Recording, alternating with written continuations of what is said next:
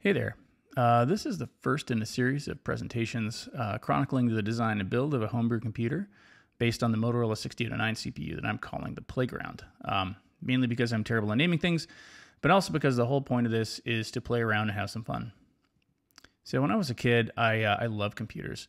The first computer I ever used was a TRS-80 Model 1, like the one you see here, and that's because I had access to those at my elementary school.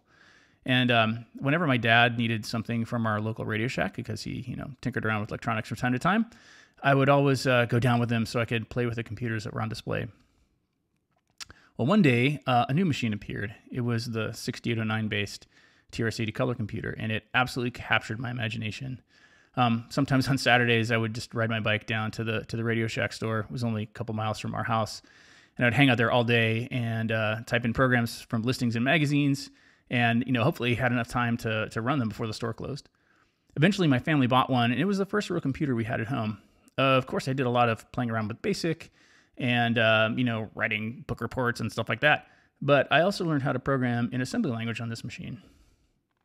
And if you've never written assembly code for 6009, well, let me tell you what, you are missing out. It's an absolute joy to write code for this CPU, and I kind of want an excuse to do it again.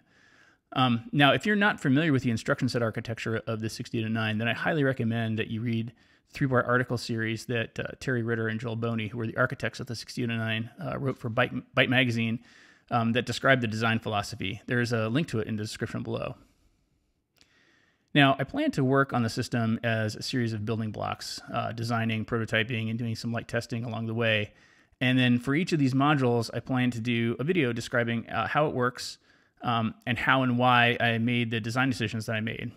I have a pretty good picture in my mind about what I want the system to be, but of course, things can always change when you start diving into the details. I also plan to write some software building blocks, including an operating system, a monitor environment, some system libraries, and even a basic interpreter. Obviously, I'm going to be doing a lot of breadboarding here, but I intend to lay out the entire system on an ATX form factor PCB, which will be by far the most complicated board I've ever attempted. And of course, I'm going to be sharing all the design files, and I think it would be super cool if folks out there in internet land decided they wanted to build their own along with me. So if this sounds at all interesting to you, then by all means, please subscribe to my channel and follow along here on GitHub. And then stay tuned for the first module, which is going to be the clock generator. All right, thanks a lot for watching, and I hope to see you again soon.